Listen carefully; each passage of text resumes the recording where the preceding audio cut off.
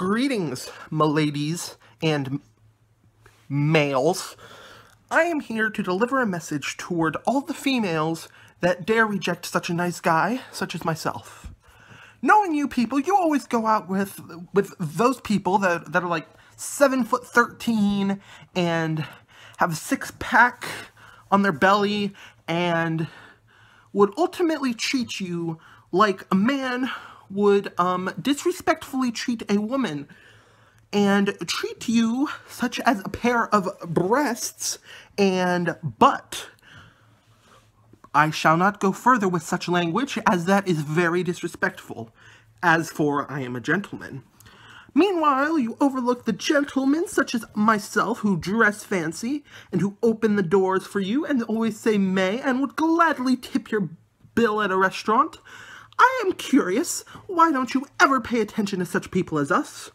All we want from you is, a delightful relationship that could go on for many a generation and blossom into something that is much greater than what those other men would give you.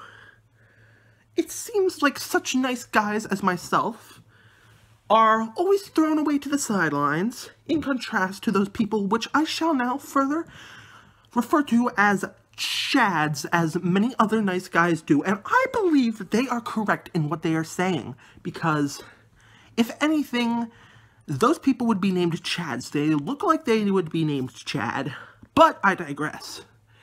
If you femoids dare disrespect anyone such as myself, one of the nicest of guys in all of history, I dare not tip this fedora towards you anymore. As a matter of fact, I shall turn this fedora backwards, so I shall backwards tip it, which is the opposite of respectful.